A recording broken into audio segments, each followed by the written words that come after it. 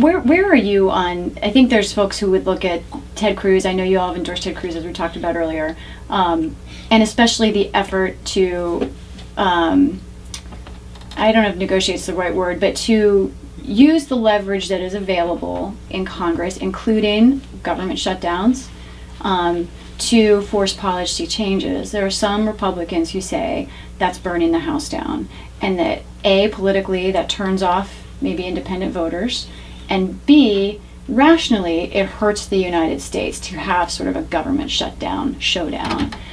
Is that the kind of tactic you think is necessary? And if so, just explain why. I don't think that you can actually shut the government down, but from the perspective of a federalist states' rights person, if the government, the federal government, wasn't doing it, the states would. The states would pick up the slack. They already get a lot of their money from the federal government for programs that the federal government dispenses or regulates. If the government wasn't taking the money, we'd be using it here for pretty much the same purposes, perhaps more efficiently and more effectively. So there's really never going to be a government shutdown, so I just don't buy into that whole argument. Although there was. But state governments, again, you have 50 state governments who are all collecting taxes, regulating highways. If they didn't send the road taxes to the federal government, would they spend them on bicycle paths, or would they spend them on roads and bridges? Or, you know, so the money's always going to be there. And so there's never, ever really a government shutdown. There's just federal workers who are idled, I think is a better term for it. So you feel like there's a temporary federal shutdown. Really, you question what is the executive branch going to stop negotiating with foreign powers? I mean, really, there's enough money there already that they could probably manage just fine if a few less dollars were directed in their way. Let's talk about this race. Do you feel like, I know you've endorsed someone, but do you feel like getting to that endorsement, was it an easy choice, or how do you see the split? You have a wide field still, even. How do you see the split, and how do you see the decision that you faced? My decision was relatively easy. You know, as a constitutional conservative type person who believes in local control and trying to keep the money and the power closer to the people, you know, who are subjects of that power, is an important point. And so we always want to support those kinds of candidates. So Rand Paul, obviously, good constitutionalist. He's about local control. Ted Cruz, local control. Ben Carson has said he's for local control. You know, he's relatively new to the political environment, but as an outsider, he has a fresh perspective. Carly Fiorina, who we've interviewed several times, has a lot of business and worldly experience, but again, she sort of says, you know, yeah, this is broken, we want to try and fix it.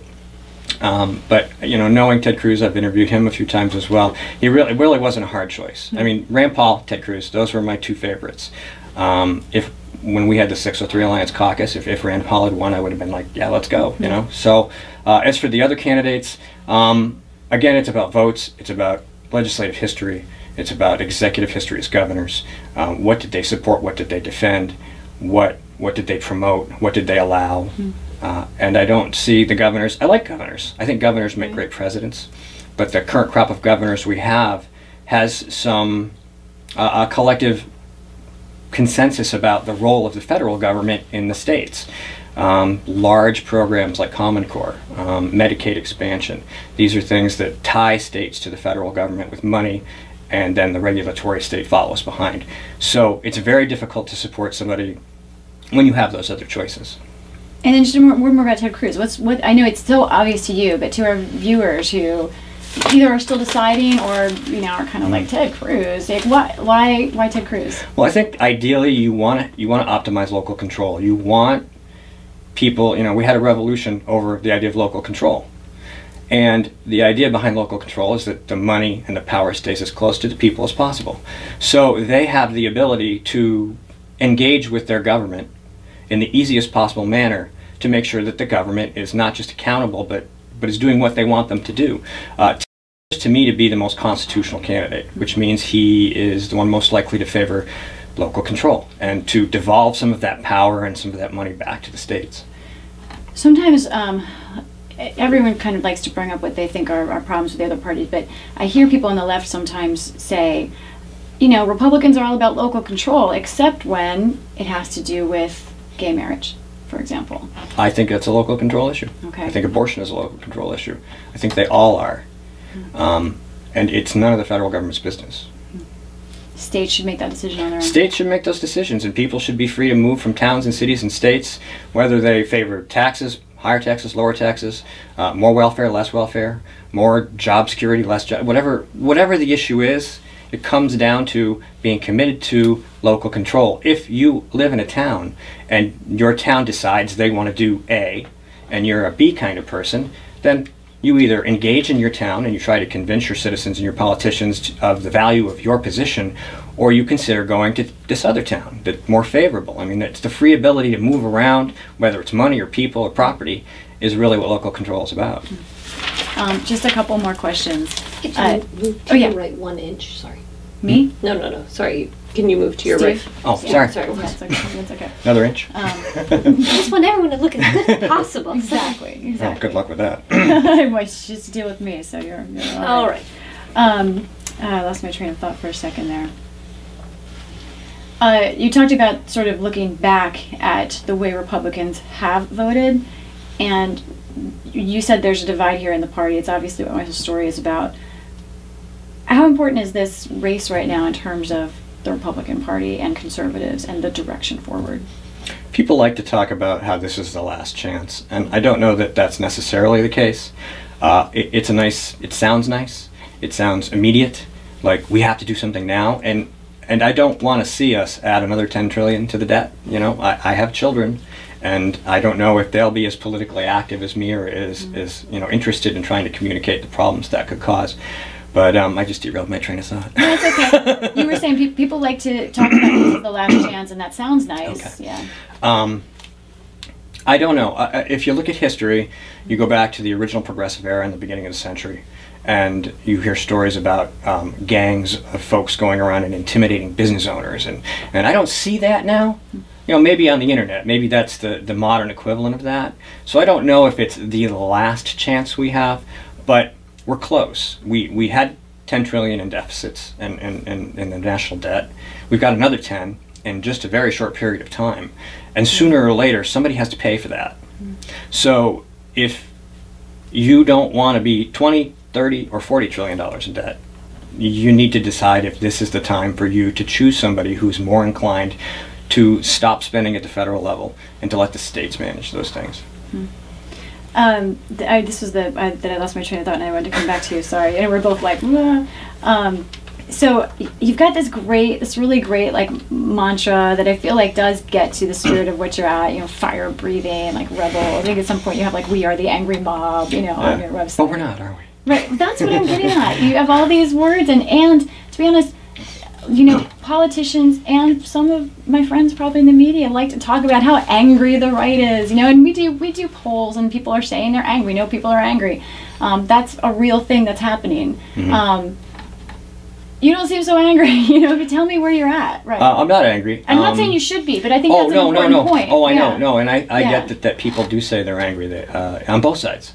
You know, you can look at any event and you will find people protesting whoever's there, whether it's Bernie Sanders or Hillary Clinton or Ted Cruz or Chris Christie or whatever. People are energized and excited about what's going on. Sometimes they come off as angry and frustrated, unable to articulate the feelings they have about the relationship with their government, and so sometimes they have to yell to be heard. You know, we have people even at local boards and committees who go in and they have a problem with their local government, and in order to be heard they have to stand up and they have to speak, sometimes loudly, sometimes with frustration and anger in their voice to be heard. They're not angry people. I mean, I know them. We've covered a lot of people who've been in those circumstances and even been arrested at these meetings, but are you an angry person? No. I have a strictly physical relationship with my politics. I don't get too not emotionally involved because, I mean, obviously you have feelings and thoughts and ideas, but it's not something that I'm going to run down the street and scream and yell about. This is what I do. I couldn't figure out how to translate what I knew about civics into a conversation that I could have with other people. So I started blogging.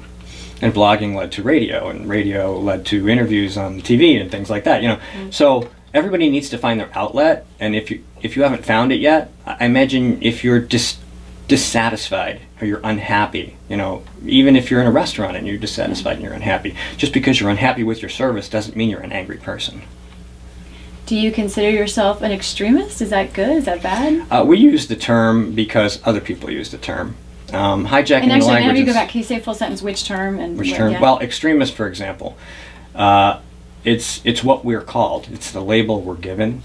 We're extreme because we believe in smaller government, local control, as opposed to a large proportion of the elected political class that seems to think that there's people in Washington, D.C. and regulators who do a much better job than we would at managing our local politics. So that may be extreme. And compared to that, it is, really. Because they're talking about, you know, we're going to plan things here.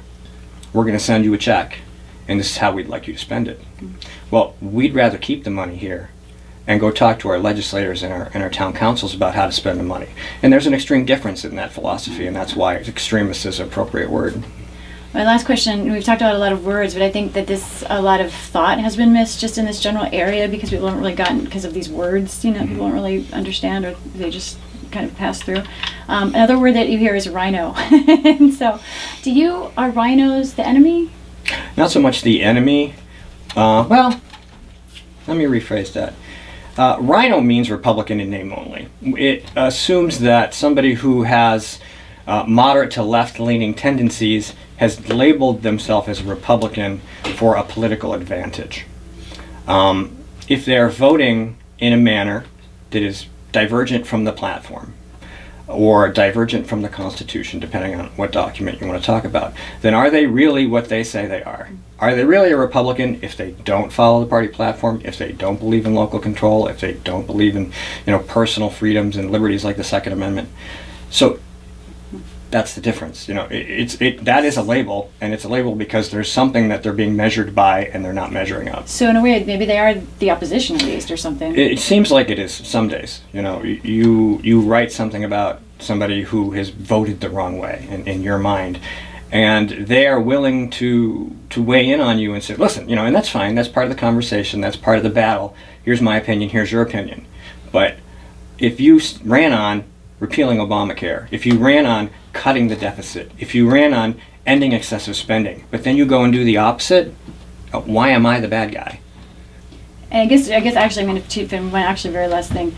I think folks who might be labeled rhino, but who are trying to argue that they're trying to follow the platform would say it's just not practical. You have to make compromises, and that the wing of the party you represent is so opposed to compromise that nothing could possibly work. And that, you know, the point out now, I sort of get where you're coming from, because I see it every day in Washington. Mm-hmm. Sometimes people just completely cave and they say, oh, you have to compromise. Yeah. but there is some time when there's two opposing forces, completely opposing forces, and something needs to come out of it. And perhaps both sides need to compromise, but they say people like you are the problem. That you guys are so anti-compromise that nothing could get done. Would this all work a lot better if we did it locally instead of nationally? I think it would. Mm-hmm. If I live in a state and a town and 50 people want one thing and 50 people want another thing, somebody in between has to decide what that thing is. Right. If the other 50 people decide they don't like that, then they need to convince those other 50 people locally. Right. Nationally, you can't do that. The odds of my being able to get on a plane or get in a car, go down to Washington, D.C., try to get a meeting with my congressman, who is one of many people, the odds of my being able to influence the outcome of that debate are very thin, very small, very unlikely. Local control. If it's a state matter, I can go to the State House. Well, say like Obamacare, though, right? Obamacare, that's obviously not a state issue. I know that you guys wish it were. You know. Well, I don't think that's the job of the federal government to manage health care. But the idea of repealing Obamacare, right? So, like, say, are you gonna, you know, I am going to stop government from running, which I'm glad we talked about, which you think really maybe didn't make that big of a deal anyway. But I guess it's this idea that, like, my way or the highway. I don't think so. I think that we've been moving along for years saying, okay, here's another chance, here's another chance, here's another chance. And we're getting to a point where we're running out of chances. Yeah, that's perfect. Thank you. Mm-hmm. Okay. Sure. Yeah. Okay. And usually that's a little longer than I go, but I could talk to you forever because I think it's really. We could have said here, really, you know, we often have guests in. I know. And because of the nature of our program, it's not an interview, it's conversation. You can turn the light back on. Yeah, Okay. thank you. An interview is a We gotta conversation, break so down, we gotta break down. you never know where it's going to go. Yeah, that's the great thing about And this. now I know where my phone is. I handed it to Oh, is Steve. it, were you waiting this whole time? Well, no. Oh, no, It was okay, fascinating okay. anyway. That's not mine. That's mine. That's Skip's. Those are mine. Mine's the one sitting right on top of the phone bank. Steve, other than your co-bloggers here, I'm not sure I could have found someone better for this. So really, thank you. it's Look at your just, it bothers me when everyone's always looking for this irrational, angry guy, and it's not like that. I think like a really thoughtful, conservative perspective needs a lot more attention.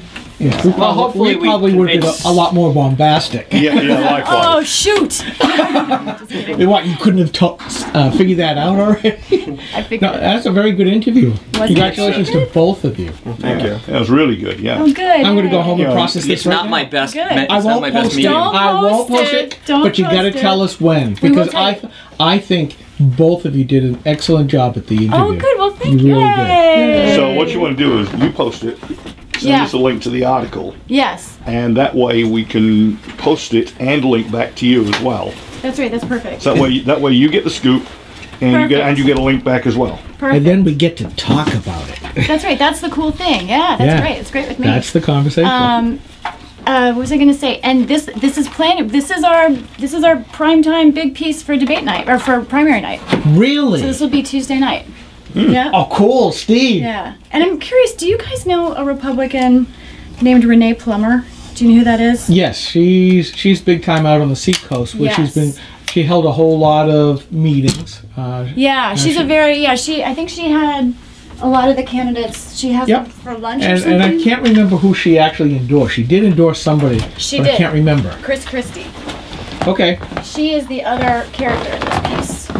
Ah, Well, well, that'll be interesting I to think see. so. Yeah. and that would be the opposite view.